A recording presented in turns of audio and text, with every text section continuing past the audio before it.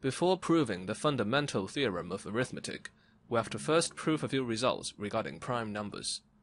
So first let a and b be integers and p be a prime number.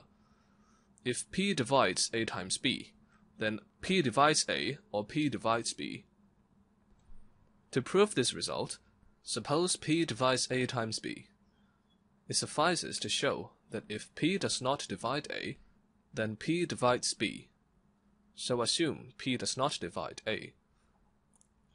Since p is prime, the HCF of a and p is either 1 or p, but we know that the HCF of a and p is not equal to p, since otherwise p is the HCF of a and p, which divides a. So the HCF of a and p is 1. Now, we have p divides a times b, and the HCF of a and p is 1.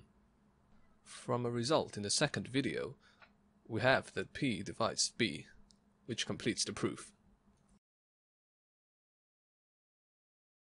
The second proposition that we need to prove is a generalization of the first one. We let a1, a2 up to an be integers and p be a prime number. If p divides the product of a1, a2 up to an, then p divides ai for some I in the set 1 to n. We prove the result using mathematical induction. The base case, where n equals 1, states that if p divides a1, then p divides a1, which is trivially true. Assume inductively that for a1, a2 up to ak, which are integers, if p1 divides the product of a1, a2 up to ak, then p divides ai for some I in the set 1 to k. Let's call this star. Now suppose that a1, a2 up to ak plus 1 are integers, and p divides the product of a1, a2 up to ak plus 1. We can write a equals a1 times a2 up to ak, and b equals ak plus 1.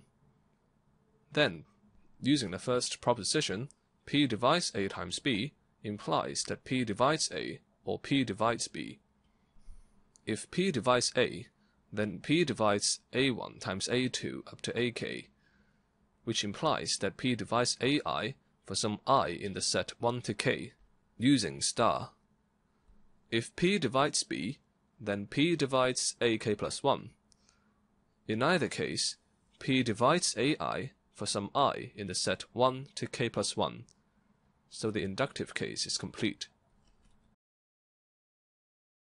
Now we can talk about the Fundamental Theorem of Arithmetic, which states that every positive integer n which is greater than 1 can be written uniquely as n equals p1 times p2 up to pk, where p1 up to pk are primes, and p1, p2 up to pk are arranged in ascending order. In other words, every positive integer n, where n is greater than 1, can be factorized uniquely as a product of prime numbers.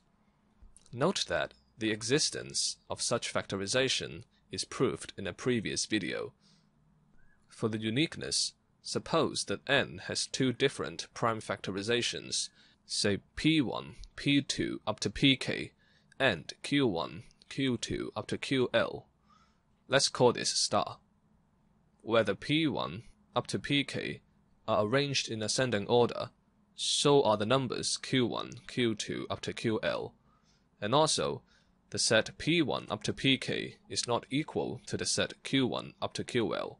That just means that the primes in the two factorizations are not all the same. In star, we can cancel any primes that are common in both sides.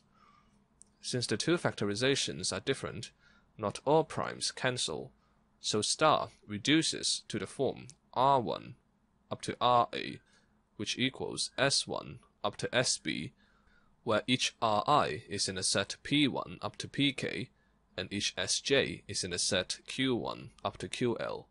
Also, ri is not equal to sj for all I and j, because we have cancelled all the primes that are equal.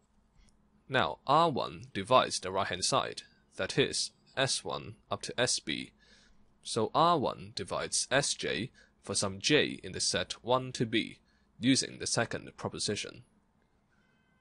But Sj is prime.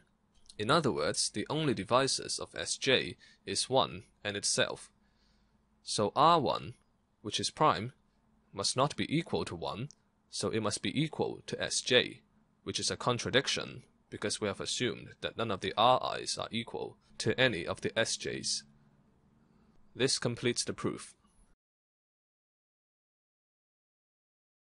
Finally, we prove the result that there are infinitely many primes by applying the fundamental theorem of arithmetic.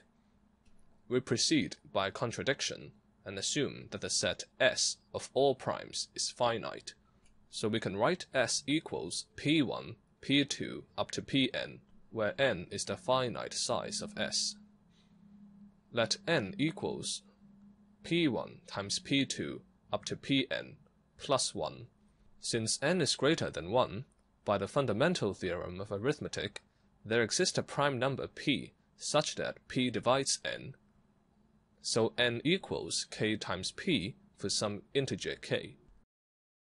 Since p is prime, it belongs to the set S, so it must be equal to pi for some I.